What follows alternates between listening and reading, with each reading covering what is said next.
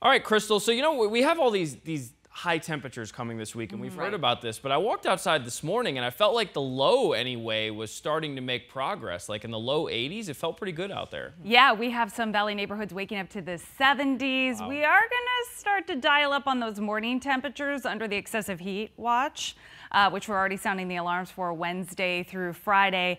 But at least the mornings give us a bit of a break.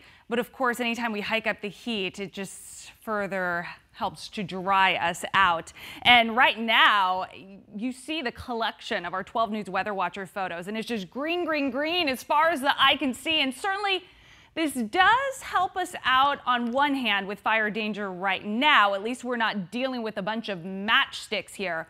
But if we don't take care of it, we could be in a world of hurt this fall and winter, because we are under a La Nina watch, and that does typically lend to a dry southwest in the winter. So with all those extra areas of overgrown brush now, because everything's growing like crazy with all the recent rain, just ask any allergy sufferer.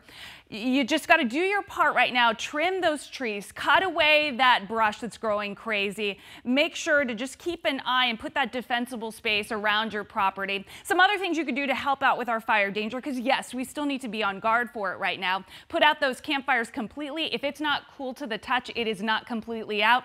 And never ever drag chains. Just one spark is all it takes. I have an update here for you in terms of the numbers of our wildfire year to date in comparison to this same stretch of time last year. Last year at this point in the calendar, we had over 1,800 fires, which burned 770,000 acres. Now, to date, this year, we have just over 1,400 fires that have blackened a little less than last year at this point, but still alarming, nearly 600,000 acres.